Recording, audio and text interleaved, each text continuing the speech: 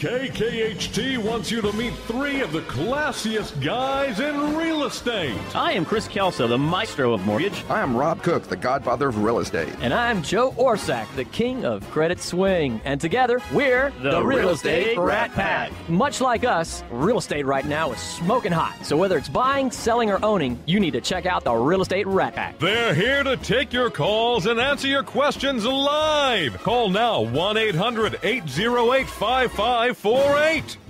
And now, the Real Estate Rat Pack. Good morning. Good morning. How is everybody this morning? Hopped up on coffee and ready to go. Absolutely. It's a beautiful morning this morning. We got some rain earlier in the week and just a beautiful day today. I thought I was going to wake up to storms. My little smartphone, which isn't so smart, was saying it was going to storm tomorrow and today. What? Yeah.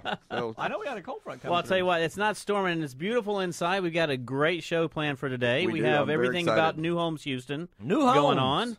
And, and it's a lot of fun. We have some great individuals in the studio as well, and it'll be a really good show today. Yeah, well, I'm very excited about this. We got got one of the icons in the building industry. David Powers is with us today, and I believe that you were responsible for getting him here. In fact, I think you picked him up for some. Technically speaking, yes. I think literally speaking, yes. Picked him up so he couldn't back out. So anyway, welcome, Dave. We're really excited about having you here. We also have with us today Matthew Gertis, who is a divisional vice president. I'm sorry, I just demoted you.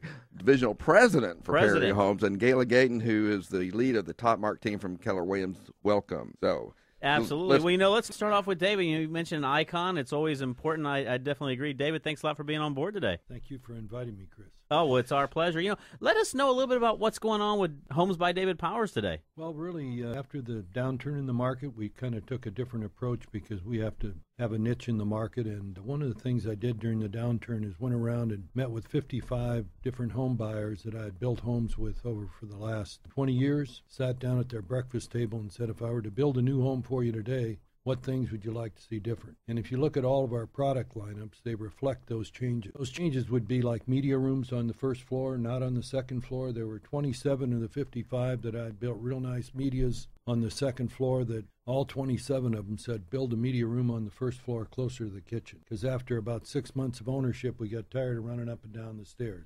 So that's one. They weren't going down and get food down there. That makes perfect sense. The other is from a cultural standpoint.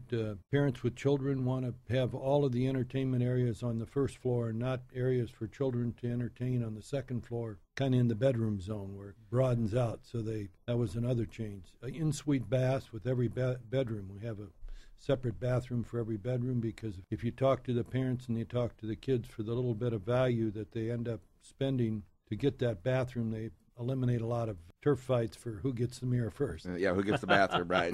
So, Mom, he's been in the bathroom too long. Get him out of there.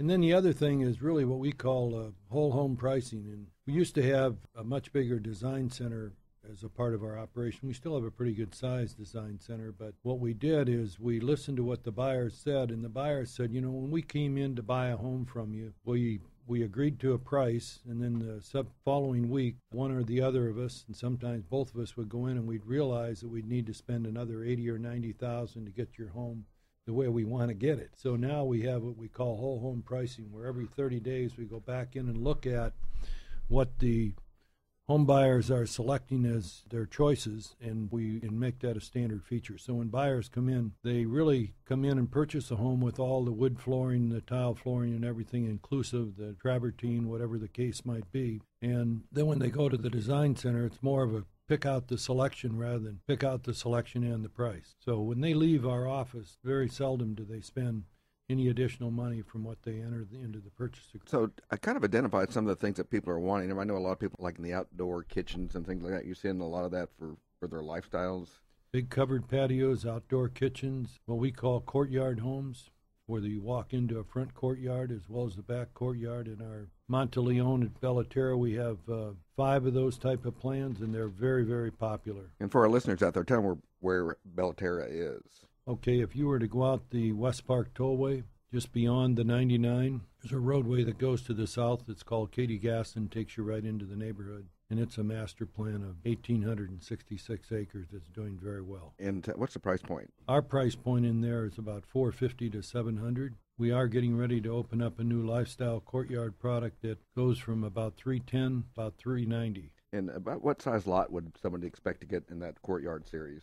In the Courtyard series in Monteleone, the lot is 82 by 130 to 135 deep, and in the Lifestyle Courtyard, they're 55s by 130. So will those be zero lot line or patio home lots? Or? Well, they're not really. The way I come up with the Lifestyle Courtyard was way back at Lakes on Eldred South. I developed a product in there, and it worked out very well, so we kind of retrieved those plans and did it again. But they have a normal side yard on each side, but you enter through a courtyard in the front. One of the things about courtyard homes that people don't realize, that normally what you pay in air-conditioned space that you pay for up front if you're paying $100 a square foot is the foyer of the home. The courtyard home brings you more into the center of the floor plan, and it eliminates spending that money for the courtyard. So you typically are saving 200 to 250 square feet, so that's $25,000 to $30,000. Wow. That you're saving that you would otherwise pay for in expense, because most homes are priced based upon air-conditioned space. So if you look at an appraisal, it's going to reflect air-conditioned space, so many dollars per square foot. When you have a non-courtyard home, you have a couple 300 square feet of foyer that you're paying for, that you just get to pay taxes on, clean, etc. And it doesn't give you the natural light that the courtyard has. Well, I like courtyard entries, and one of the greatest things to do is go to New Orleans and sit in those courtyards and, maybe, sip on a little mimosa or something like that. But courtyards have a very nice, intimate, outdoor, entertaining type of functions. Well, and that's what I was going to say. It's the ability to walk in and be able to have sort of a built-in entertainment center as well, an area that, most of the time in a home, you're going to congregate to the middle of the part of that home. So, as you mentioned, that courtyard, you sort of walk in, you've got a nice little entertainment area and a nice little receiving area. The other thing, David, that I think is really interesting is you also do a lot of build on your own lots. You've actually taken a lot of what you've done over the years and are doing right now and do build on your own lots as well. Is that correct? Yeah, well, it's like Gayla and I were talking about. All during the downturn, the staff was limited with what you could afford. I took care of a lot of the warranty calls, so I've always went to all my closings. I think I've went to... I'll vouch for that. I actually, he showed up for the closing I had with him. Still does today. I was very blown away by that. And so, given that, I've had a lot of people come back that owned David Powers homes. We're building one in Pearland right now, where this is the fourth home that they've had with us. Wow. And they finally decided to buy a lot because we didn't have a position down there. They bought a lot, and we're building the home for them right now. So it's a lot of our previous home buyers that we sold over the year. We would have delivered a little over 3,000 homes over the years, and a lot of those people are coming back and purchasing the build on your lot. That's a great testimony. It's something that I'm Joe, marketing guy for our company, so I'm always focused on the customer experience. And you said two things that really kind of struck me from that sense of going out and sitting down with your buyers to talk to them about what they would like to see in your product moving forward. And from a genuine connection standpoint, there's just so much value in that, in creating an experience for the buyer that is powerful for them. But another thing that I thought was really interesting about the courtyard thing, even for myself as a homeowner and looking at the experience that I'm trying to create for my family, my wife and I, the time we spend together and all that sort of thing, the whole courtyard idea, where part of the experience of a home is that impression of walking in. The first impression you get is the statement you're making about your home. And so that's where the foyer has become such an expensive area of the house. It's a neat idea to me to take that and say, how can we approach it from a practical standpoint that makes a more cost-effective approach at still creating an impression or experience when you first touch that house. That was really kind of neat to me. And it's a very usable approach to creating that experience. I don't know. I'm just kind of rambling on that. Thank you, Joe. I like that idea. Well, I'll tell you, Joe, one of the things you have to go do is you got to go see his model home. Yeah. And you got to go see the model home at Lakes of Bellaterra, where it has that entry into a courtyard, even on their big home, their estate series right there. And let me tell you, it's absolutely amazing to walk into this courtyard that is not only a beautiful sitting area that you can sit down and enjoy with an outdoor fireplace, etc., but it's a great way to go in. And literally, when you walk in, I'm a testament to this, you can look northeast, southwest, and see the home as well. Yeah. So it's really neat to be able to see the way that's been put together and the functionality about it. I just snapped to why that became a relevant point in my head, because as everybody here on the show knows, except for our guest, they're trying to get me to buy a new house. and my wife is trying to get me to buy a new house. And she listens to every show. So every time we talk about new houses... We're working on them, Kim. Yes, we're he's working acknowledging on it now, at least, by the way. I'm picturing, that's why I just thought about it, I'm picturing the idea of the courtyard and all that sort of thing, and that would be something I'd be looking for in a home. So that's well, Joe, cool. Come out and see us, Joe. Yes. Part of my philosophy always has been is that I only live in one home. Every other one I build for somebody else, so I've always had a pretty close attachment to the home buyer. And it's amazing how well-directed your thoughts become when you visit with the home buyer and how targeted your product becomes for the market you're trying to serve. Yeah. So, yeah. Do you find part of the trends that people are not really buying a home, but they're buying lifestyles now? Oh, We've yeah. talked about this quite a bit. Is that, this is where I'm going to, it used to be people were using the home as a central place to sleep at night, but now everyone's coming back to the home. There's those huge entertainment areas, and we see the trend is that they're looking for a lifestyle. And as a segue into the next question I had was about surround sound systems. Are you including those with your builds where they're putting this magnificent surround sound, big screen TVs?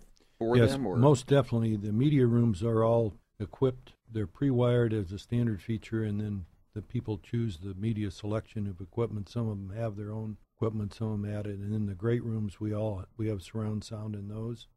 Then we have speakers nearly in every room except the secondary bedrooms, but the master bedroom, and they're all home run back to a center area where you can put a tuner in there and run the music through the home.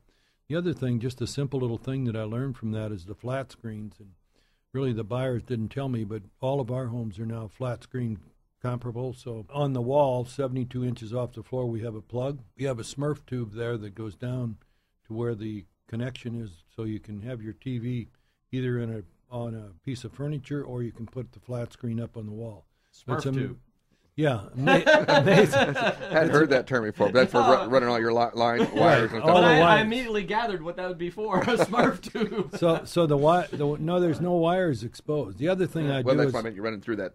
All my front doors now are 3/6 wide, and the reason I went from 3.0 to 3/6, kind of a simple thing, is furniture is all designed around a 3-foot opening, appliances are designed around a 3-foot opening, and after people live in a home for 10 years. It's amazing how those door jambs get tore up from people just going in and out with things. So now all my doors are 3/6 wide to give them the ease of going in and out. That's something nice I just seen as I'd walk in and out of these homes, and you say, got to fix that. What's your biggest challenge out there? I think probably today it varies in home building.